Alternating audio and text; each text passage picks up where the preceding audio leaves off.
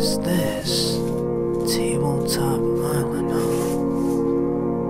Let's see what this is all about.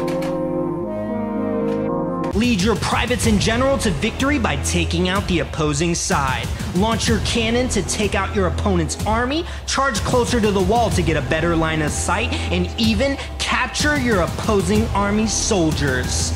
POW, the Cannon Game by Milton and Bradley. Welcome to Tabletop Island. I'm Bernardo, your host, and today we're going to be taking a look at the vintage board game, POW, the Cannon Game. This is a really weird one by Milton and Bradley. It's really interesting. So let's first take a look at the box. This is one of the only times here that I've seen this. This game came out in 1964, and with the game board itself, while it has such great artwork on it, you can see here it says 4 boys. That's the first thing I noticed that I was like, that's pretty interesting. But then as you keep looking along, it says ages 5 to 12. This is the only time I've ever seen it say an end age range for a board game, let alone a vintage board game. Even for Milton and Bradley, it says blank to blank, so 12 and up, or whatever and up, or blank to adult for a lot of vintage games. Even now, the only company I see do that's Haba, from whatever to 99. Obviously, that's comical, but age range, dead end, kind of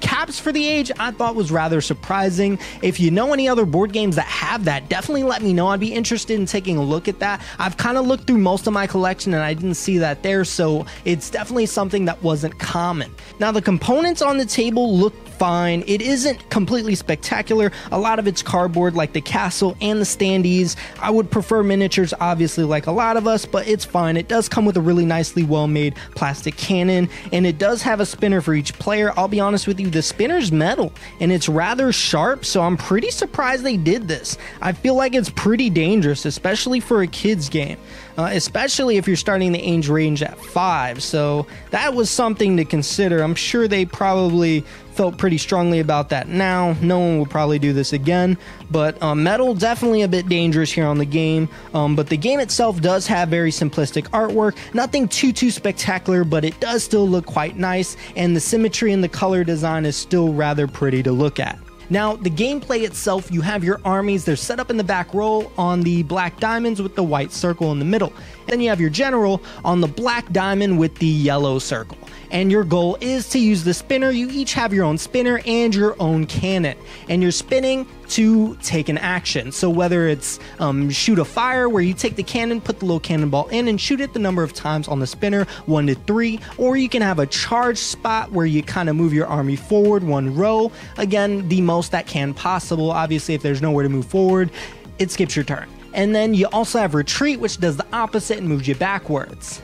And then finally, the capturing of the soldiers, where you can reach over and take one of your opponent's soldiers and capture it. Now, here's where this little interesting negotiation aspect happens too. So your end goal of the game is to take out their whole army. Now, what happens is if you hit your general, then instead of the general being removed, he's put back to where he was, and you remove 3 privates. If they hit your general and you don't have 3 privates, then you lose. Your opponent wins the game.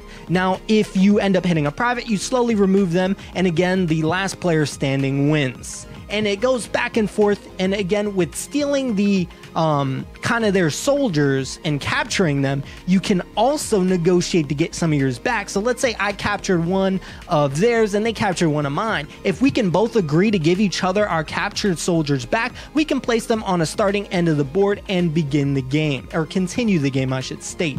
But that's such a fun aspect. I love the idea of being able to decide how badly you need your army back, especially if you know you only have 2 privates and 1 general, and you can't afford them to hit your general because he's a little too close to your privates. That sounded weird. But that's honestly the entire game there. It's very simple. It just has a bunch of back and forth and cannon shooting action. I did very much like the Black Cannon game that I reviewed the week prior, a little bit more, but this is another cannon game that is a bit older than this game. It's such a neat idea being able to shoot a cannon. There's one other cannon game I'm still out looking for. Hopefully I'll be able to get that out and reviewed rather soon. My box is actually falling apart. That's kind of how old this game is. I have a bunch of games even older than this, but they're not even falling apart nearly as much as this game. I guess maybe how they stored it, they should have really taken care of these. I guess a lot of people just didn't know. What do you guys think of this game? If you find a good deal, again, I do recommend taking a look at it. I got this game, I would say about $10. I didn't pay a lot for it, but I thought it was really interesting and I really wanted to get it to the table. It is a 2-player game, and I typically don't go for 2-player games, which is why Black Cannon I liked a little bit more. It is a 4-player game. But that's honestly all I have for you guys today. If you are interested in notifications, there is a bell up there somewhere. Please like, comment, and subscribe. I do appreciate any feedback. I'm trying to make these videos more and more outrageous, and with your guys' help, I have been doing so. Monday, regular board game reviews. Wednesday, weekly update / talks. And then on Fridays, my vintage board game reviews. That is all I have for you guys today. I'll see you guys next time.